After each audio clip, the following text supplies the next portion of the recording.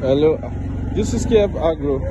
Have you ever heard of the ambala breed? This is what we call the ambala breed. Short horn with a lot of short legs, also a lot of meat. This is called the ambala breed. It's even more expensive than the bokolo, as you are seeing it. The ambala breed is even more expensive than the bokolo because from research it gives more meat than even the bokolo. You know, because the bokolo is more of the skin, and it converts feed to meat easily.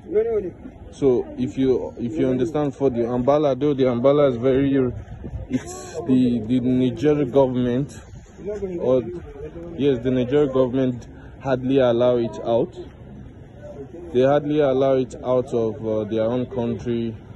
It's being restricted for breeding. You hardly see their females around. Hardly do you go to market and find their females. So the ambala breed is for especially people who want to go into butchery. If you want to sell kilo, especially in West Africa, you can go for the ambala breed. The ambala breed, you can just imagine the neck. Imagine the thickness. It has that thickness of the meat, not just about fat. This is not a fatty cow. It's a meaty cow. So the weight of the meat and the density of the bone is very low. You can see it. You can see the bones are not. It has very low bone density, but it has more fat more meat density than the bokolo breed.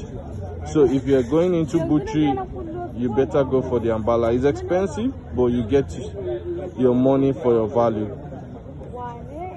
Small horns and short legs. You know, it's naturally shorter animals always have meat than even the taller ones.